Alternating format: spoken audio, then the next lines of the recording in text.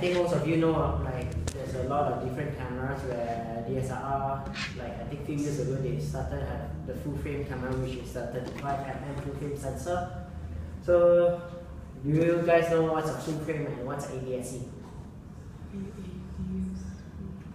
Full frame means like normal, like when a camera 35mm it's a full frame, right? You can see a full frame, a 35mm full frame. This is a 35mm full frame, and APS-C is actually a crop sensor. It's more zoomy. You won't get it that wide. Some filmmaker when they use cameras like FS5 or FS7, because those are crop sensor. So when they choose their lens, they need to know. So for example, APS-C is like 22 times 15mm. So like example 35, if you use a 16mm lens, it's a 16mm lens. You will get a wide shot. But in APS-C, every lens you use, for example 16, you have to times 1.5. It means what you are getting is from the 16 times 1.5, and which is 24mm. You won't get that wide anymore. So people need to know like what kind, like do you need a fisheye lens, or do you need like that wide or something, like you need that wide angle lens, and like you need a wide shot. But the wide shot, if you only have an APS-C camera, then how you gonna do that using an APS-C? You need to use a wider lens, maybe a 10 to 18mm lens, those lenses, and you have to know like what kind of camera you're using and what kind of lens you're using. For a shoot, you need to know every shot. You yourself know like what kind of lens you are actually using. For example, you're seeing a wide shot. What kind, like this wide shot, you might use a 24, you might use a 35 or a 50. That's the maximum. You won't use an 85 on a wide shot. You could, but you will be standing very far away. But people will know, they straight away they know like a wide shot, what kind of lens you're using. A close-up shot. If a close-up shot, you are not using a 16. And I know that I know most of you know like lenses like 16 to 200 or something like that. The face, you know, you change, right? The wider, the closer and stuff. That's why if you are going to someone so tight, and you're using a 16 lens, you'll see that person is like, their proportion is different. It's like their face is a bit wide. That's why if you want to use that, normally how do you use it? They use a longer lens. Maybe normally what they use is a 70-200, which is a zoom lens. They step far away and they take their close up. Normally those they use it to do OTS. OTS means over the shoulder. Those are keywords for those terms, like OTS, close up is CP, and something like that. Okay. So what is the benefits between like using this kind of cameras? You're using like the shadow depth of field, getting more bokeh. Bokeh, you know, everyone knows what bokeh is. Bokeh is something like shadow depth of field. You in photography or in video, so like something sharp and there's a dot like in front here. You can test it out using your own eye, like just put something right in front of your face, and you can see there's a bokeh, something like that. Where those people, when people see that, it's a bit more like a cinematic, filmic look. Okay, so if you guys want to test out of this camera, you can test out later how to set your camera. Normally when you set this camera, you need to set your white balance, because you don't want your white balance to be very off. When normally you use a white balance, you use a white paper. So set everything to manual, set your white balance, set aperture, shutter speed, and set your ISO. So for example, you are shooting at 25 frames per second. How many shutter are you gonna use? Anyone?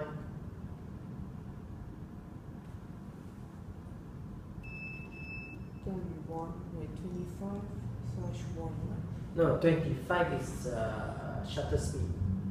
Means there's a 25 frames per second. Hello? I'll wait for 2 seconds. I'll do that. 25 frames. So in video, you guys actually, this is very important when you need to know like what's 25 frames per second, what's 50 frames per second, what's 120 frames per second. 25 frames per second means there's 25 frames in 1 second.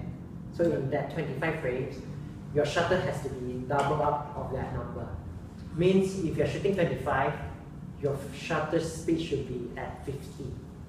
If you're shooting at 50 frames, your shutter has to be 100. And if you're shooting 120 frames, then your shutter should be at how many? Yes. And then when there's more shutter and that, you'll get darker, which is getting more like low light. And then where you need to have more lights on it. If you are shooting a slow-mo. Example like last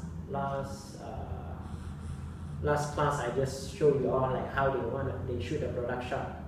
Why do they need so many strong lights on their product? Because they are shooting 1,000 frames in a second. 1,000 frames in 1 second. Imagine 1,000 frames in 1 second and their shutter, how many shutter is that? 2K shutter. It's very fast, and when the thing goes very fast, you need a very strong light to go in before it. If not, you will see there's a line because of your shutter. It's like taking a photo. Sometimes you take a photo in a very low shutter, you can see the sensor which is covered, correct or not?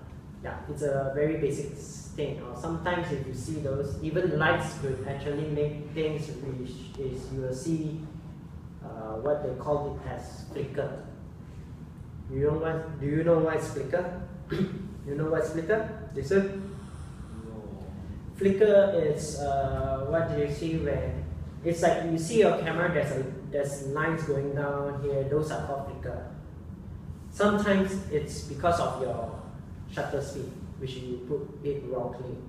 For example, you put 80 shutter in a 25, sometimes you'll see there's a flicker. But sometimes if you shoot in a place where there's lights, because lights they have voltage, they have different voltage, and voltage will actually sometimes cause you flicker.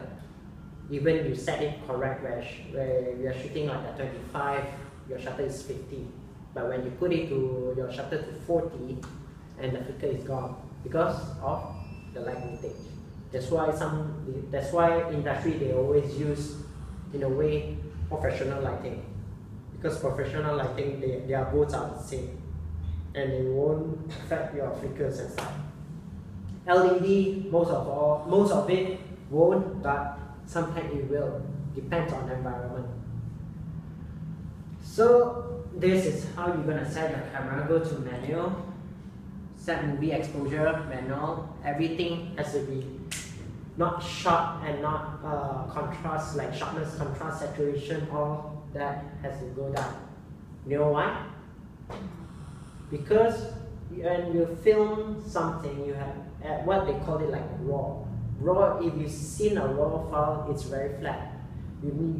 It's better everything to be flat, what you're shooting. So in your post-production, when you're going for your editing, when you bring up your contrast, you bring up your saturation, those are when you do that during post-production, not in the camera menu. That is because, for example, if your camera you are shooting a very contrast and saturate video, and then when you put in post-production, when you bring down the saturation or bring down the contrast, you will actually lose quality. Because if you shoot everything in low contrast, those are in a way it's all called flat profile. If I brought my camera, I can show you like they call it like PP, PP1, PP7. When there's no PP, it means it's very hard contrast, very hard sharpness, very hard saturation. But if it's like PP1, PP2, normally like industry we shoot at least PP6 to 7 because those are very flat profile. So when you bring it into like editing, you put a lot of it, then you color it, then you bring your contrast, and that's how you balance it. If you don't believe me, you can go and test it out. You shoot one which is very strong, then you put it in editing, and one is very low contrast, very low saturation, then you put both, then you pull it. You will see you can make it like match both like almost the same, but you can see the difference between the quality. One will be dropped like very you see it's very fake. In a way, it's spoiled. So there's NTSC and PAL. What's the difference? So NTSC it shoots in 30 frames per second, 535 individual scan lines. PAL will have 25 frames per second, which will have 635. So NTSC, there's they always has the 30, 60, and 120 frames. And PAL, there's only 25, 50, and 100 frames. But there's difference because you all seen this before, the PAL and NTSC. No. It's in this, every camera, like for example, a camera that can cut video, every camera has that. So what's the difference between NTSC and PAL? So PAL, they say they have a better quality and better picture quality than NTSC. Okay. So it's like normally industry, like for example, like commercial use or anything, they always use PAL to shoot it. They use PAL because I'll tell you later, because of NTSC. PAL, like I work in industry last time, I work in reservoir or work in Genie Boy, so we all always shoot in PAL, 25 frames or 50 or 100. Because NTSC, there's a color problem. There's a bit of color problem, but it's not very obvious, but it's very, in a way, to say that NTSC and PAL, the difference is NTSC uses as, actually they use it in TV, how they shot it using TV to put it in TV. That's why sometimes when you use your camera to shoot on TV, you can see there's the flicker. You will see flickers through like lights on the screen, even on a laptop or something like that. You will see lines. So always maintain stable. It depends. It doesn't have to be always. For example, Emma, when I read when you told me your idea, I can see that you could use a lot of tripod, monopod, but also a lot of handheld. Handheld, how you use handheld also you need to be smart, because like for example, like your fighting scene and all that, you need action. When you fight, for example, you see an action scene, both of them fighting. You put a camera placing on there, just shooting them fighting. It's not interesting. If you're moving a camera or some shakiness, then that's a different feel. How you want to tell the audience about those. That's why when you work on that story, you need to know like, do you need a slider? Do you need a tripod? Do you need like a handheld? Do you need a gimbal or anything? Those stuff you need to list it down for your shoot or anything. And always have 3 points contact. Those are equipments where you can have, even like this kind, like last time, how we shot, where, because this kind of feel will show it more raw, like how people does handheld feel, and you don't want to have your shakiness. Because for example, like now I'm holding this camera like that. If I hold it like half an hour or 1 hour, of course my hand will be shaking. But how if you want to take a shot where it's not so shakiness, how do you achieve that? Normally, no. If like that, if you have that equipment, is different. Like if you have just a strap. The last time when I was shooting an event, we need to do handheld. Normally how we do it, we hold it like this. You pull this, then we hold this, your arms like that. So it's not shaky. So you point, you go, you move, you stuff. You can put it up here, you can put it down here. This is how you do it.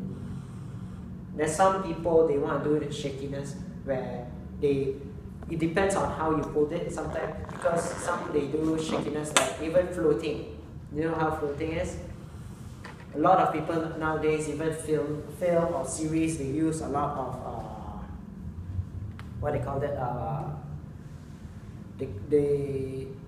just use the word,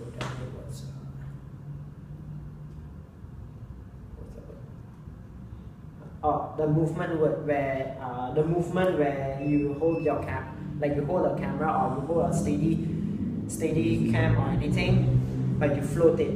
It's called floating.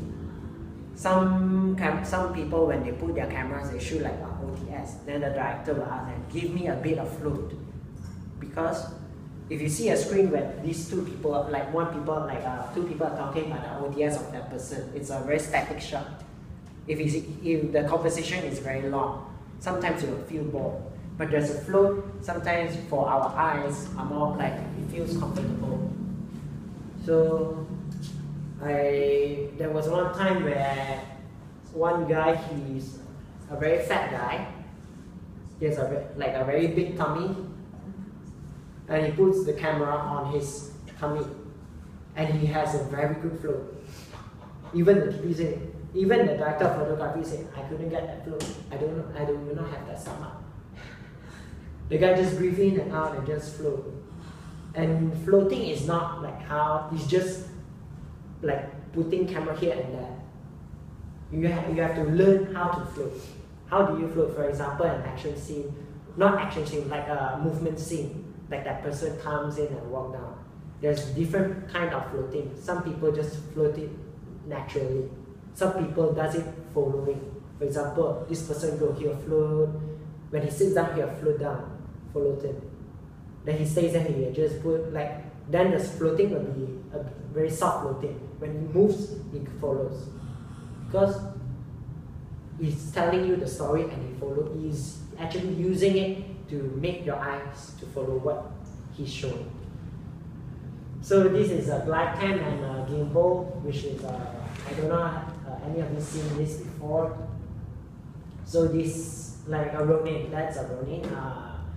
This is stuff where you can get very smooth shot, which is something like so right now, you want to see if you're about to do a quick test or a quick comparison basically between the GlideCam HD2000 and the Ronin Net. There's always a question of which one do you go with. My bet for right out the gate, get this guy. If you can afford it, get this guy. So we're about to try it out and see which one can get the better results.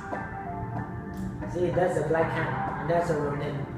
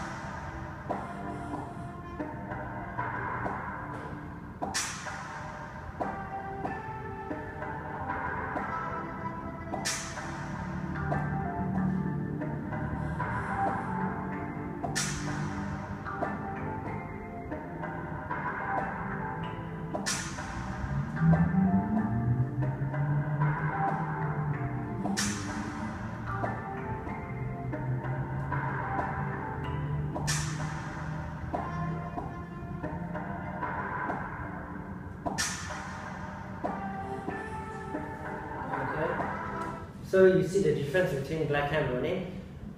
So I have a GlideCam, and then I do not have a Ronin, but I have a gimbal. But my gimbal, I wanted to bring it to show you guys, but unfortunately it has a problem. I have to send it to China. It takes 90 days, so that won't happen. So like GlideCam and Ronin. So normally in GlideCam they actually if you know Devin Supertramp, he's a GlideCam king. He comes out with all these GlideCam shows. You can see it's not so smooth. It's not smooth. It's not as, in a way, how to say, it's not very robotic where it's like a Ronin. A Ronin, it won't jerk or anything, even if you are moving like that here and there. Because look at the GlideCam, if you move to left or right, you follow your movement, your body's movement. If a Ronin, it's more like you're following the Ronin. So if you want to get a very smooth shot, for example, your story about the father, the family table, you want a very strong, like smooth shot going in. Of course, it's a Ronin. Using a Ronin going, or a slider or something. But normally, yeah, they will use a slider. But if you do not have a slider, you have a Ronin, then you need to use a Ronin. So those are shots that it depends on whether like the story that you need that. Does it bump up your video quality? Does it show it a different way? And also like Leica and Ronin, when they use that, it's very good for post-production. For example, you want to do masking, you want to do a wall. For example, this computer, you shoot one thing like here to there, then you want to do a masking using this computer for next like a transition. If you do a masking, if you use a handheld, you shake and that, it's very hard for that person to do the masking and everything. Do you know what I'm saying? Do you know what's masking? Block the light. Masking is in After Effects or in a lot of software or in Final Cut also, it's like mask. For example, in this computer, you mask this thing out. Like Photoshop, you press and then you create that mask. Yeah, it's exactly like that. But that in animation. In animation means, for example, you have a video, you want to mask this bottle. So you have to mask this bottle frame by frame. There's 25 frames per second, means you have to mask that 25 frames. I did, my first project at the time, I shot one was car hitting that person and that person flew. And my first time of doing that masking, and that mask, it's like how many seconds? 4 seconds, and I'm doing frame by frame for that. And it's a bit tough that time because I was still new. It took me like 6 to 7 hours to do that 3 seconds. Yeah. But after I've been doing that more often, then I feel more like easy to know what to do. Sometimes when you know what to do, you will get the fastest way. So that time I did one masking. It was a bit tough, but yeah, it took me like just 3 to 4 hours. But those are tough masking. You need time, passion, not passion, you need that time where you can sit on your desk for a very long time. So always shoot brighter. This is one of Jason's slides where he said you need to always shoot brighter. But yes, always shoot brighter, but not overexposed. Because you can't save overexposed also. You shoot too dark, it's too not like you lose quality. You lose quality in too bright and you lose quality in too dark. And how do you see that is based on the camera where you can see there's a point where it shows 0, 1, 2 or 0, -1 and 2. So if you see 0, -1, you have to bump up your ISO or you do your lighting through your environment. So like normally when we shoot, even if it's 0, we'll try to put it to +1, so it's brighter. So these are the lens. Like if you are willing to invest, like for lenses, those are lens for a lot. It's for photo and video. It depends on what kind of lens, but if you are a videographer, you always need a very like a close tight lens, a wide lens. Some people like what Genie Boy started with just a 50mm lens, and how he told me how he shot last time was using 150mm close up, go closer. Wide shot, go far away. That's how he does it with a 50mm. Those are prime lenses. Prime lenses means it only stay in 1mm, which is like the 24mm, 16mm. Not prime lenses is like the 1635, the 24-105. Like this is not a prime lenses. This is a 24-105. It's not prime lenses. And what's the difference between prime lenses and those, like these kind of lenses? Like these kind of lenses, they have their maximum. Like their maximum is their aperture go highest is just f4. Some